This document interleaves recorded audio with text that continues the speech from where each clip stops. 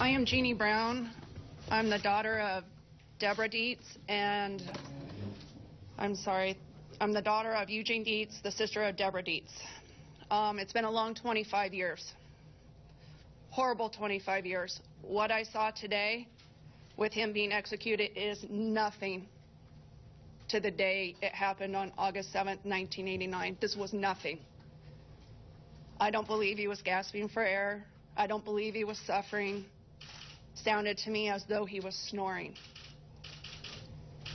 Finally, it's come to a part of our lives that we can put somewhat of this behind us and continue and move forward, although I still have to live the rest of my life without my sister and my father. So everybody here, from what I heard, said it was excruciating.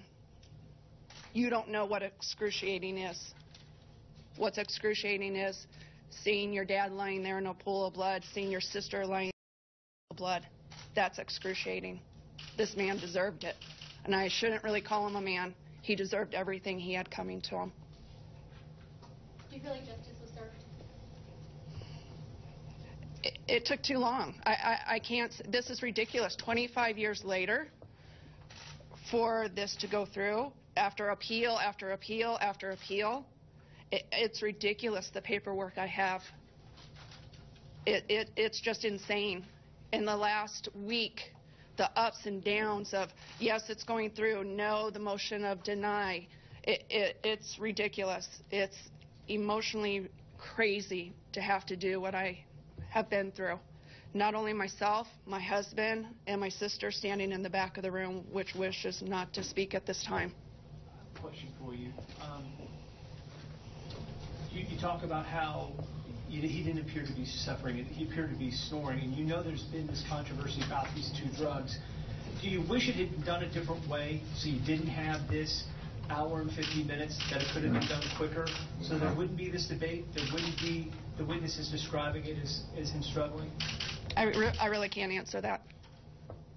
How many members of your family came here today?